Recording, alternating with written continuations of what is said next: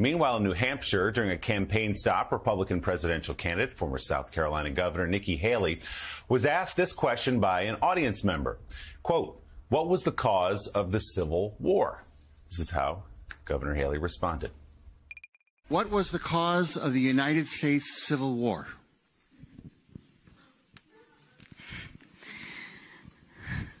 Well, don't come with an easy question or anything. I mean, I think the cause of the Civil War was basically how government was going to run, the freedoms and what people could and couldn't do.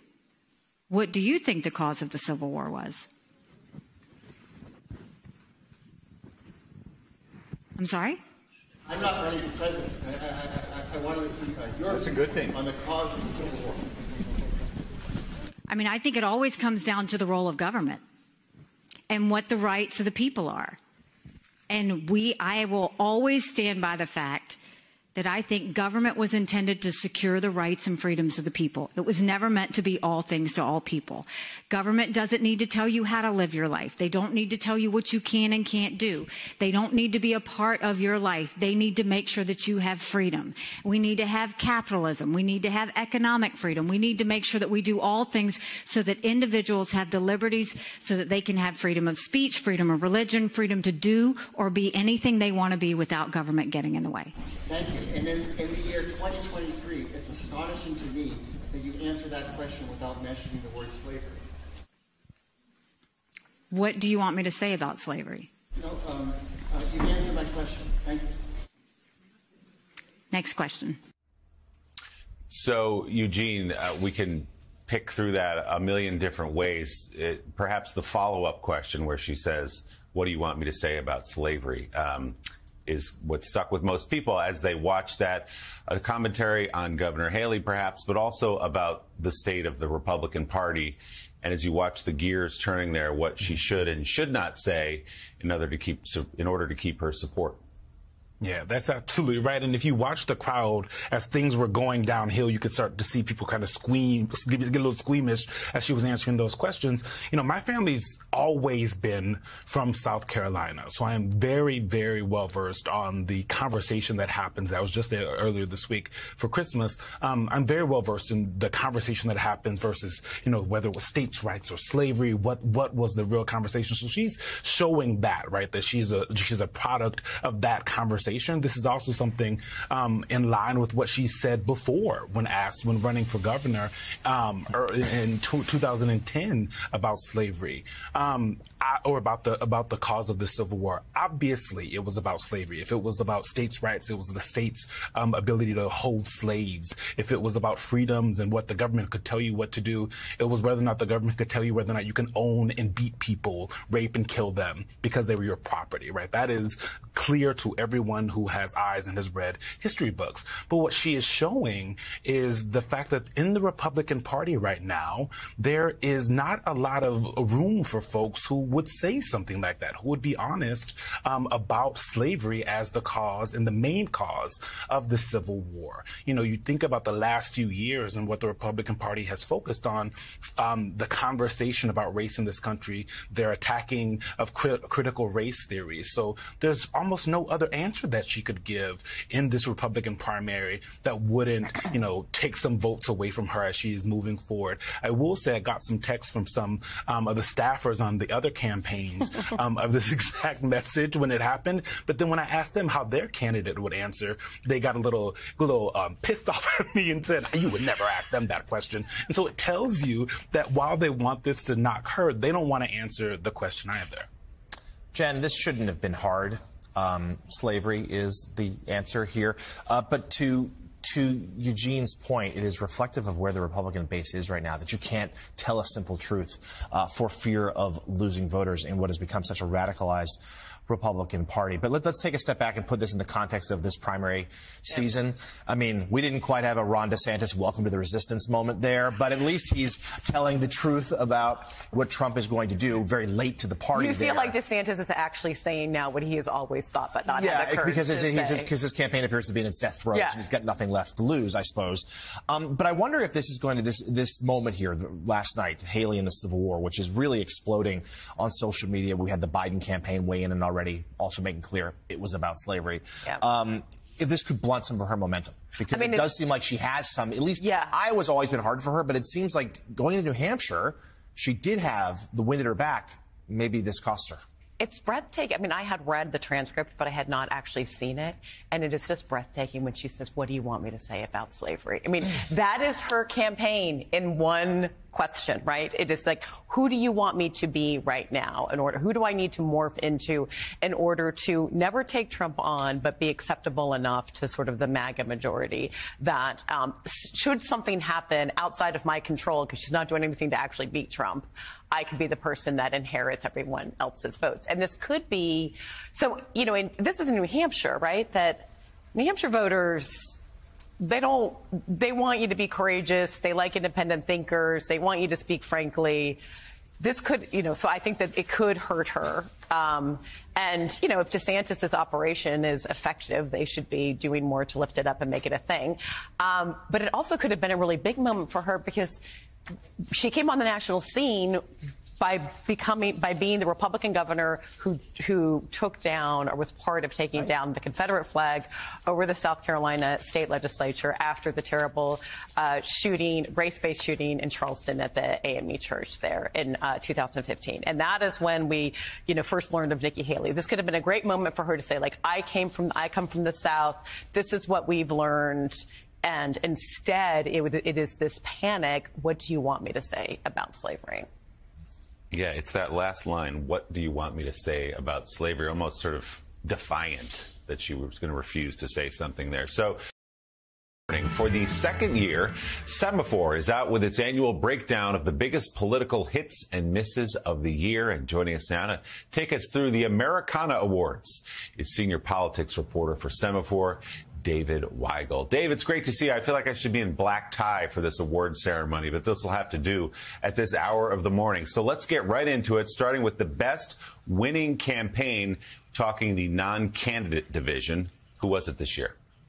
Oh, that was the Ohio Coalition for Reproductive Freedom, the people who really twice, in August and then November, won by double-digit margin these abortion referenda. And Republicans, I should say social conservatives in coalition Republicans had a year to figure out a strategy. They tried everything. They tried linking it to gender surgeries. They tried warning with ballot language that's a little bit inaccurate how far-reaching this would be. It didn't work. You had, at this point, one of the most efficient operations in center-left politics are these pro-choice campaigns, and this Ohio one was probably the most effective we've seen.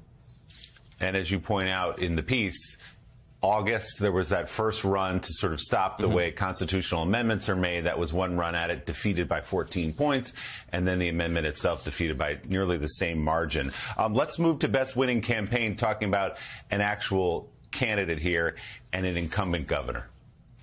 Yes, that was Kentucky's Governor Andy Beshear, who started the year with the lead. He was the top priority on defense for Democrats, on offense for Republicans. Republicans had Attorney General Daniel Cameron, a rising star in the party, who had to navigate a tough primary, but won it pretty easily with Donald Trump's endorsement. And you had, in a red state with very bleak mood about President Biden, Biden's approval rating in some parts of the state in the single digits, Beshear able to win and expand his margin from 4 years ago, and he did so.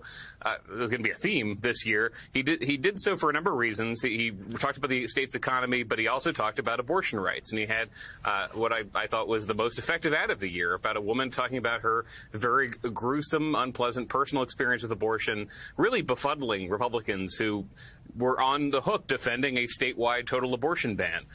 So good campaign, blocked and tackled, did all the right things, and also came up with messaging that I already, within hours of the campaign, was seeing other Democrats try to copy in other states. Dave, we'll revisit that ad in just a moment, a little later in this awards show. But let's continue with the honor roll here. Best winning campaign challenger division. Tell us who it is and why it matters. Yes, it was Jeff Landry in Louisiana. He's somebody who did not make a lot of national news this year, just for the dynamic that if somebody's winning by a lot, they don't get the same coverage. But this is a campaign they very early on organized to replace John Bel Edwards, the popular outgoing Democratic governor of Louisiana. Started with a simple message about, I'm the Attorney General, I'm a former cop, I'm going to crack down on crime, specifically in the big urban precincts, big urban parts of Louisiana, big urban parishes. And did a combination of that outreach to Republican voters and outreach to black voters. He had very effective early ads directed at black voters in Louisiana who do not vote Republican mostly about how crime was affecting them. Black victims of crime talking about why they supported Jeff Landry. Just the kind of very efficient, base expanding, I should say, not just electorate expanding, but pulling in people who don't vote Republican normally. Very efficient campaign of the kind we did not see a lot of in 2023. Dave, you have best losing campaign. That doesn't often get a good mention. So you've picked the Glenn Youngkin effort to win back the state legislature in Virginia. Now, this is something I paid attention to because I was, there was worry among Democrats that he had a 15-week abortion ban that he was sort of putting the campaign for Republicans behind. And there was concern that if that was succeeded and he was succeeded in capturing the Senate that the Democrats controlled in Virginia, that this would mean that a national, in a state like Virginia, pretty blue-ish, a little tint of purple in there, that would mean that moderate position, that this could be perceived as a moderate position that would do well in 2024 for Republicans across the board. So I looked at this as a loss, but you're giving Youngkin credit for almost winning. So explain why you think that was significant. Yeah, there's a little bit of the holiday spirit going on, but I'm trying to also correct. I think there was a lot of obituary writing for the Youngkin effort after they narrowly lost these elections. They lost the state House of Delegates by 1 seat. They lost the Senate by 1 seat. That involved them losing seats in the House of Delegates on a new map. The reason I say it was an effective campaign is because they won every seat in both houses that voted for Joe Biden by less than eight points. So they won everything that was Republican. They really came very close to the Youngkin 2021 margin. And again, I'm comparing this to what Republicans were doing around the rest of the country. Outside Louisiana and Virginia, there was not much overperformance. They were losing in suburbs. They lost some mayoralities in Indiana and other parts of the country where they were feeling confident. In Virginia, they were able to come close to build this Youngkin coalition of MAGA voters and some suburbanites, not just around D.C., but around Richmond in Tidewater region. They were able to do that with hey, we are Republicans. We're going to improve the economy. We also do not want to ban abortion. Democrats say we do. We don't. We want a 15-week limit. Because they lost, there was not much of a conversation about how effective that was. It was fairly effective. It did, and I talked to Republicans afterward, it did encourage them that you can run in a swing House seat with a version of this message in 2024. They were outspent in the end by Democrats. I think they were hurt, frankly, by all the presidential speculation around Youngkin. You had very wealthy donors saying, we need Glenn Youngkin to win these elections and then run for president. Even with that complication, which scared up tens of millions of dollars for Democrats, they again ran way ahead of their baseline, close to 2021. It was like the rest of the election, the Dobbs decision wasn't happening in Virginia. It just wasn't enough for them because it was such a Democratic state. All right, as we move to best campaign ad, we come back around to one you've mentioned already from Andy Beshear, the governor of Kentucky. It's titled Unthinkable Around the Issue of Abortion. It is a stunning ad. Let's watch it. I was raped by my stepfather after years of sexual abuse. I was 12. Anyone who believes there should be no exceptions for rape and incest could never understand what it's like to stand in my shoes. This is to you, Daniel Cameron. To tell a 12-year-old girl she must have the baby of her stepfather who raped her is unthinkable. I'm speaking out because women and girls need to have options. Daniel Cameron would give us none. Dave, so that's Hadley Duvall. She's 21 now, talking about her experience when she was 12 being raped by her stepfather. And that really echoed well beyond Kentucky. She sort of, in many ways, became the voice of this abortion rights movement nationally. Yes, and that format of ad is one we've seen a lot of since 2022, since the Dobbs decision, is Democrats finding a woman who can tell a personal story. There's not a rebuttal from somebody else. There's not a third narrator. The candidate's not even featured in it, apart from endorsing the ad. This is, I think, the most effective version of it we've seen, because in Kentucky, like I said, it's one of these states that had a ban ready to go if Roe was overturned, and you had an Attorney General, Daniel Cameron, running for governor, who had defended the total abortion ban. I was saying at the top of the segment, segment, it wasn't just this ad was effective and it humanized the issue. It totally scrambled his strategy. He started to say, well, maybe he was open to some exceptions if the legislature would pass them. He denounced the ad, but it wasn't quite clear what he was denouncing. He didn't have a good answer for Democrats, or really for the electorate, on how situations like hers would not happen. I think a dynamic we've seen all year is that the Republican line on abortion for a long time, at least since 2016, has been, well, Democrats want no limits. No limits means abortions up to the 9th month. It means abortions on the table after a baby's born. What Democrats say is, well, look at what is actually happening in a total ban situation. You have the contrast of a story that is happening. You saw one out of Texas after the elections. And look at the fantasy Republicans are talking about of a healthy pregnancy being terminated in month 9. That's not a thing. That's not a thing that happens. It's not a thing that generates stories. These stories are real. And it's not just that Democrats are good at running ads about them. They're realistic that this is happening in America. It is something that horrifies those voters who maybe they've got 5 or 6 reasons they might vote Republican for parts of the ballot. Maybe they're angry about inflation or whatever. But on this issue, they know that Democrats are not in favor of total bans. And that really has been enough for Democrats to hold and take back a lot of ground across the country this year. Again, with the president's approval rating in the dumpster in a lot of these states. And you're right, Daniel Cameron, the Republican candidate there, had no good answer for that ad, because what could you possibly say to Hadley when confronted with that? Dave, stay with us if you can. We love this list. We want to take a quick break and then bring everybody the worst campaign ad of the year. We'll be right back on Morning Joe. Let's turn now to NBC's Steve Kornacki. As promised, he's over at the big board for a breakdown of what we can expect in next year's presidential election. All right, well, we are approaching once every 4 years, the big one, the presidential election year 2024, almost upon us. So let's take a look here at how politics have kind of, and how the election of 2024 has kind of taken shape in 23, and the big questions we're looking at as 2024 kicks off. So first of all, who's going to be the Republican nominee, presumably against Joe Biden? At the start of 2023, this seemed like a very up-in-the-air question. You can see the trend line for the candidates. And remember, at the start of 23, Republicans were coming off a pretty rough midterm.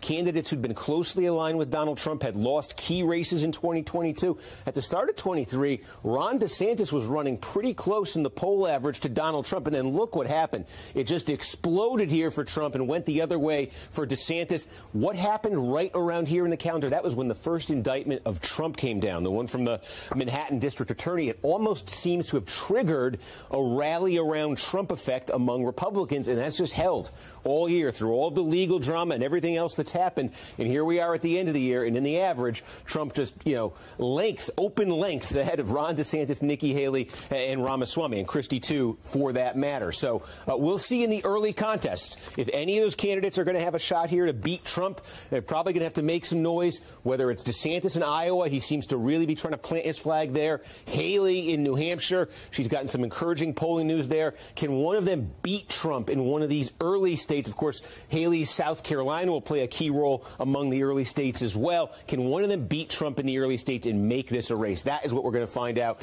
in the first 6 weeks or so of 2024. But how about the Democratic end of things? Joe Biden seems poised to be the Democratic nominee. What kind of year has he had politically? Well, again, he started 2023 coming off those good midterms for Democrats, and his approval rating, 46-50, wasn't that bad, but it's taken a hit this year. And as we start to close out the year, our final NBC poll had him at just 40% approval, 57% disapproval. How does this compare to past presidents entering their re-election year? Here you can see it. Here's the 40 that we have Biden at right now. These are all the final polls heading into the election year, re-election year that NBC conducted. You just see all the recent presidents. Look, Trump got beat in 2020. He was at 44 heading into his re-election year. Bush Sr. got beat in 92. He was at 52 and heading south rapidly there. But you see how that number compares. That's the lowest. That's the lowest in an NBC poll for an incumbent facing a re-election here. But it is a tight race when you poll Biden versus Trump. At the start of the year, in the average of the polls nationally, Biden had a 2-point advantage. Now, at the end of the year, it is Trump who, on average, has a 2-point advantage here. It's a very, very close race, obviously. And what are the concerns of voters? The dynamics we'll be talking about if this race does materialize. Joe Biden, of course, is the oldest president ever at this point. And his fitness, his age, About 3 in 4 voters in our poll say it's a major or moderate concern. Big thing in 24 is going to be Trump's legal situation. Are there convictions? What goes on in the courtroom for him? 62% right now say that's a major or moderate concern for them. Would that number change if there's a conviction? Would that number change based on how these cases start to sort out? Big question, obviously, we'll be following well into 2024. And this is interesting, too. Just there is clearly what this ballot question is showing you here is matching Trump against just a generic Democrat. Trump loses sizably. Matching Biden against a generic Republican. Biden loses by double digits. It's just showing you broadly there's not a big appetite for Trump versus Biden, even though it seems that each party, at least as we enter 2024, is poised to go in that direction. And that leads to this final graphic here, a poll from the Wall Street Journal recently. They included a bunch of third-party options, and against Biden and Trump, they added up to 17%. That's a big question heading into 2024. Is there going to be a real third-party candidate to create a wild card in this? Steve Kornacki at the big board, where he's going to be spending a lot of time in 2024. Steve, thanks so much. It's just a few days before the new year, and we wanted to take a look back at some of the influential, groundbreaking women who we said goodbye to in 2023. They trailblazed a path for women in leadership from the White House to the nation's highest court and beyond. Here to discuss, MSNBC analyst and vice chair of the Forbes and Know Your Value 3050 Summit, Huma Abedin, and editor of Forbes Women, Maggie McGrath. Great to have everybody back together. Huma, I want to start with former First Lady Rosalynn Carter, who, of course, my family knew well. She passed away at the age of 96 in November. I think of her, I think of soft power, strong influence, and opening America's eyes to mental health. What do you think her legacy will be? You know, she really was a woman before her time. I mean, she was the most politically active First Lady since Eleanor Roosevelt. She was unapologetic about what she believed in. You know, long before Hillary Clinton said that she wasn't going to, she could have stayed home to bake cookies and make tea. She said it, and she did it. You know, she very proudly said she was more political than her husband. I think a lot of people who know anything about politics believe that one of the reasons he was able to be successful to even get to the White House was thanks to her participation and her leadership. But, you know, your point about mental health, I think, is really striking. I mean, she really was talking about mental health at a time when nobody was talking about it. It was not a socially acceptable issue. And now, of course, we're just beginning to talk about it. And she led the way. And the other thing I have to share is I was privileged to be at her funeral. And it was such a testament to how to live a life in and with love. I mean, to have President Jimmy Carter there, who was himself in hospice, sitting to honor her, was so moving, so powerful, and so inspiring. It was a real celebration. You are absolutely right. And Maggie, let's talk about Sandra Day O'Connor, who was the first woman to serve on the U.S. Supreme Court. She passed away earlier this month at the age of 93. How do you think, where to even begin on how she will be remembered, especially in regard to her remarkable impact on women's rights? I actually go back to the beginning of her journey and her career when I think about her impact, because, of course, she was the first woman to sit on the Supreme Court. But when she received her law degree, she did so at a time when only 2% of American law students were female. When she graduated at the top of her class in 1952, no one wanted to hire her except one firm in L.A. that wanted her to be a legal secretary. She, of course, negotiated and bargained for more, and we are so fortunate that she did. In 1972, she had been a legislator in the Arizona State Senate, and she became the first woman to become the state Senate majority leader out of any state in the nation. Of course, on the Supreme Court, she was known for her centrism and pragmatism. She did not like the term swing vote, but she often was the decisive vote on a very divided court, which made her the most powerful woman in America for much of her time on the bench. She was a crucial vote in protecting Roe v. Wade and judicial precedent for much of her time on the bench. Of course, in 1992's Planned Parenthood v. Casey, she joined forces with Justices Kennedy and Souter to protect the right to abortion and protect legal precedent, which lasted, of course, until 2022. And Huma, we also lost a longtime Senator Dianne Feinstein earlier this fall, and you knew her very well. Tell us about her lasting impact on women in office and her influence on you. Well, as we know, Dianne Feinstein was the longest-serving female senator to serve, and yes, I was privileged to know her, and I really think her lasting legacy is courageous leadership. I don't know how many people remember that her rise to power. I mean, she was sitting on the Board of Supervisors in San Francisco and was about to quit politics when this horrible tragedy, the mayor and Harvey Milk were assassinated down the hall, and hours later, and she just rose to the occasion and showed what it is like to be a leader in a time of crisis. Went on to a very successful career in the Senate, where she was known for bringing people together, taking on issues like gun control and civil rights advocacy. But more than that, she was willing, and this is hard, and this is something that she did really well, which is looking at an issue and deciding this is going to be my position, but being willing to change. So opposing same-sex marriage and changing her mind on that. She was supported the death penalty, changed her mind on that. She voted for the war in Iraq, and then presided over the investigation into the treatment of prisoners at Guantanamo Bay. These were challenging, tough things, but she was not afraid to do that. And my most poignant personal memory with her was in that very fraught, divided primary campaign in 2007 when Hillary Clinton ran against Barack Obama, and people will remember she was the one when it was time for that primary to end, and Hillary was going to turn her support over to Obama. It was at Senator Feinstein's house in Washington that they met, this top secret meeting, and Hillary and I got into the trunk of a van and got into her house. I just remember her graciously offering wine to both of them, kind of breaking that tension and the ice, and just such a an example of a gracious and tenacious woman leader. What an amazing story. So, Maggie, this year we also said goodbye to several entertainers, from Tina Turner, Sinead O'Connor, Lisa Marie Presley. How will the world remember them? Well, each of these women have a different musical footprint that they have left on the world, but each one overcame tragedy and struggle in their lives, and I think will collectively be remembered for their fiery rock and roll personalities. Lisa Marie Presley, of course, was the only daughter of Elvis Presley. She was 9 when he died, and she became the sole inheritor to his estate. She really became the custodian of his legacy. She did have her own solo career. It never reached the level that Elvis's did, but she never tried to be anything that she wasn't. She spoke openly about embracing imperfection, and what was being more important was learning from the mistakes you make. And then Sinead O'Connor was a powerful Irish singer, so powerful I just used the present tense. And she will be remembered as much for her musical voice as she will her political one. Of course, she topped the charts with her cover of Prince's Nothing Compares to You. And then in 1992, famously ripped up a photo of Pope John Paul II on SNL.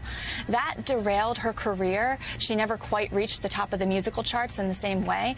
But in 2021, she said that it was actually being #1 that derailed her career, and ripping up the photo brought her back to herself and put her career back on track. And then, saving the best for last, the queen of rock and roll, Tina Turner. She burst onto the scene in the 60s with the Ike and Tina Turner Revue and received acclaim and attention in the 60s and 70s through that duo act. They were married, and it was an abusive marriage, so she left that.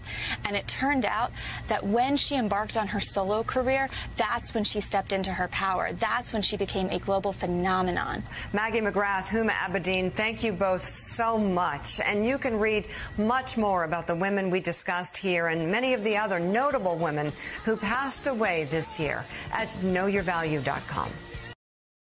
Joining us now, founding partner of Puck and the former editor of The Hollywood Reporter, Matthew Bellany. Matthew, good to see you this morning. So let's talk through Hollywood first, beginning with the strikes, what it cost Hollywood, what it meant to the industry, and how it changes things. Yeah, that was definitely the story of the year in Hollywood. About 6 months of work stoppage between the two strikes, the writers and the actors. The actors hadn't gone on strike in more than 40 years. They made pretty significant gains in these strikes, both in wages. They got protections against AI. We'll see how that plays out. There are some minimum guarantees on employment for for writers that I think the writers think are pretty significant. But the cost of this strike was so significant to the overall industry. Some estimates of up to about $6 billion was sucked out of the entertainment industry economy. And that's going to be the story of 2024 as well, trying to come back from these strikes. Production is now ramping up again, but we've had movie delays. The box office for 2024 is going to be significantly impacted. You as a consumer are going to notice in the spring when there are fewer TV shows. So it's a really tough situation that we're coming out of. But the guilds, the unions did make some pretty big gains here. Luckily, there's so much banked on streaming right now that I think we can survive until they refill it for us. So, Matthew, let's talk about streaming. Obviously, it's where everything already is. It's not even where it's going anymore. It's where everything is. And Netflix had a very big year in that regard. How come they came out on top? Yeah, Netflix really pulled away from the other streaming services this year. They have this combination of scale. They have 250 million subscribers worldwide. This year, they cracked down on the password sharing. You may have noticed if multiple people use your Netflix password that they politely nudged you to get your own subscription. That worked. It juiced subscribers. At the same time, they started making these global hits out of random shows like Suits. Suits became a phenomenon. That was a show that aired on the USA Network 10 years ago, and it became one of the biggest shows of the year on Netflix. Wednesday, huge hit. And then Netflix at the end of the year started releasing the ratings data that showed us that some of these shows on Netflix, like The Night Agent or The Diplomat, these shows are generating billions of hours of viewing on Netflix. And the other streaming services just aren't keeping up to that level. So much so that they have started selling a lot of their shows to Netflix. You can now watch HBO shows on Netflix. You can watch DC movies on Netflix. Netflix is really dominating and pulling away from the other competitors. I have to ask you on the Suits thing, because that became this phenomenon this year. As you say, it's a decade-old show. Was that a Meghan Markle thing because she used to be on the show, or what prompted that? I think it was a factor. You could put Meghan Markle on the little tile and people were like, oh, yeah, Meghan Markle was on a TV show. Let's check that out. I think it also is just that it's a fun, fast, procedural, lean back, turn your brain off show that people like. And the Netflix algorithm really juices that. Once certain, a certain cohort of people start watching it, they start serving it to other people, and then it becomes this big, viral thing that everybody is then watching. So I think it's part the platform, and it's also part the show. We also have to give a shout out to Peacock, growing very fast, and we're proud to have Morning Joe on there as well. Matthew, let me ask you about the Barbenheimer phenomenon. It was the story of the box office this year, and the idea that the box office theaters were gone after the pandemic and everything else that had moved to streaming. This was a very big moment, was it not, for movie theaters in America?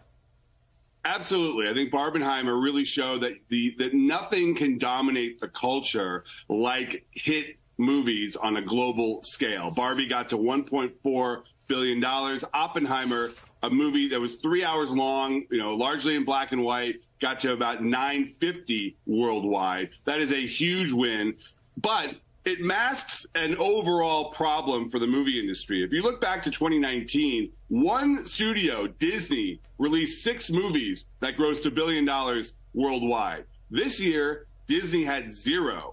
And the entire movie industry only produced 2 movies that got to $1 billion, Barbie and the Super Mario Brothers movie from Universal. So that's a real problem. And box office overall is going to be about 20% down in 2023 from pre-COVID times. And the projections for next year are not better because of all these strike-related delays. So the box office has not recovered despite the huge success of Barbenheimer. Yeah, you can't count on a Barbenheimer every summer. Fascinating. So much at play in Hollywood and media right now. Matthew Bellany, thanks for bringing it to us. We appreciate it.